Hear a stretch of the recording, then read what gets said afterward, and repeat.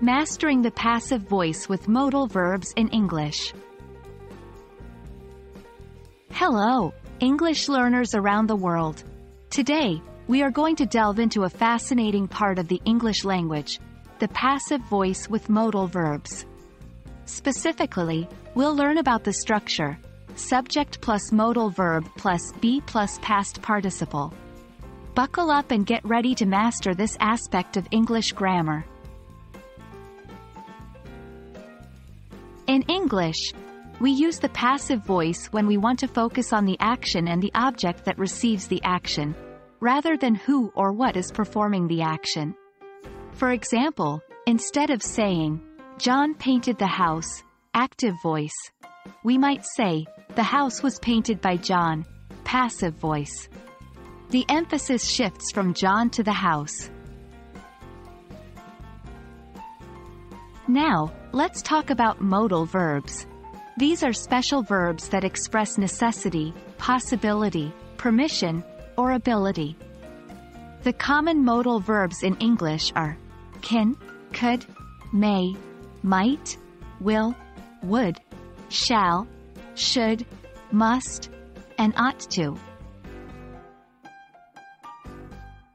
When we combine passive voice and modal verbs, we use the structure, subject plus modal verb plus be plus past participle.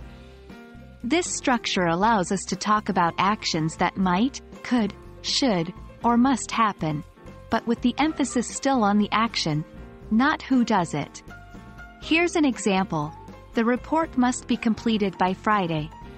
In this sentence, the report is the subject, must is the modal verb, be is the auxiliary verb, and completed is the past participle.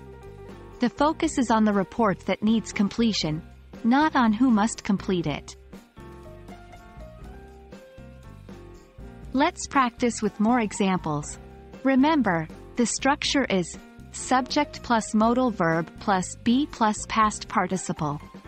1. The room should be cleaned. 2. The car could be repaired. 3. The cake must be baked. See how the structure works. Practice makes perfect. While this structure generally applies to all modal verbs, there's one exception, ought to. With ought to, you don't need the be.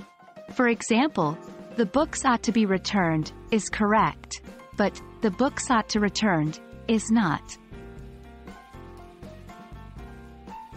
And that's it for today, folks. I hope this video has made the concept of subject plus modal verb plus be plus past participle in passive voice clearer to you.